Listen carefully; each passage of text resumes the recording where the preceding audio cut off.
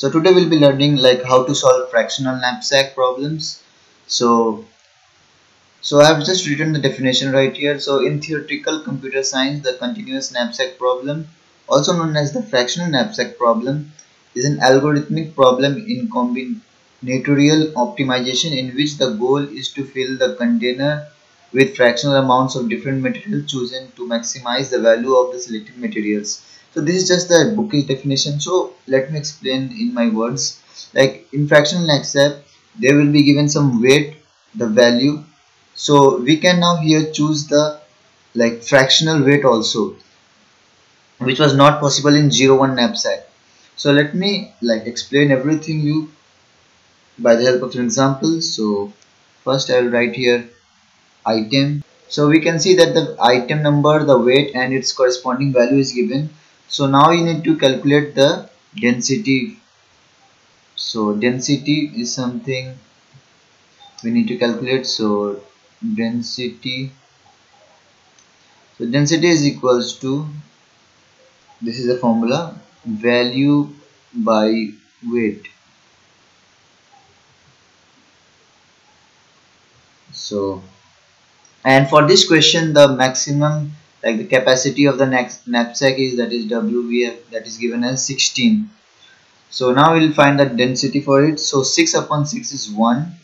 So 2 upon 10 is like 2 upon 10, that will be equals to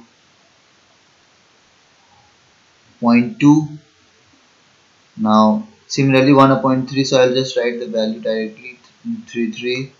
This will be 1.6 and this will be 3.0, 1.66. So now since we have calculated the density for each of the items, so now we need to sort the items according to their density. So I'll just write, so now we'll just sort the items according to their density. So we'll sort in descending order. So we'll see the maximum like density is for item number 5. So we'll write 5, we'll write its corresponding weight and value and its density, that is 3. Now next is 6. So 6 is what, 1.66. So it is 3, 5, 1.66. Next we have 4. So 4 here will be 5, 8, 1.6. Next we have 1. This will be 6, 6 and this will be 1. This will be 3. This will be 3, 1. This will be 0.33. Now next we have 2, that is 10, 2. This will be 0.2. So now we have like sorted and arranged our table. So the next step is, now we find the knapsack. So now we'll just fill out this knapsack table. So this is the final answer for it. So knapsack, this is a required table. So we'll just like put all the items. So we'll check is weight, that is for that item plus the total weight, that must be less than this maximum capacity. So let me explain what I am meaning.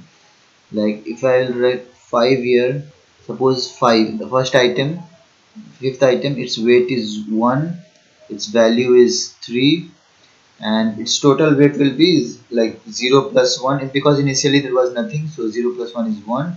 We'll add the benefit. So because what we see that 1 is less than equals to 16, so we'll just take the whole item. So we'll just take the whole item. So now we will add item 6. So 6 we'll put it right here. So 6 weight is 3, its value is 5. Now the total weight becomes 4. So let us see, like 1 plus 4, that is equals to 16. Yes, it is true. So we'll take the whole item. So its profit was like 8, because we will add, this will be like cumulative and this benefit will also be cumulative, like 3 plus 5, that is 8. So this was only 3. So next item we need to add 4. So 4, its weight is 5, its value is 8. Now let us see, this is 5 So 5 plus, I'm sorry, this will be like 3, so this will be 4, and this will be 5 plus total weight 5 plus total weight 4, that is less than equals to 16. Yes, so 9, and it is true, so we'll take the whole item.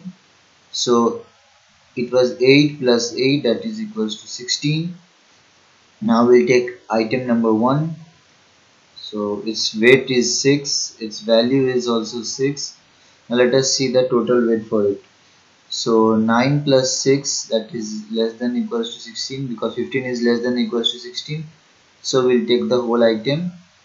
So this will be what, 15, and this will be 16 plus 6, that is equals to 22.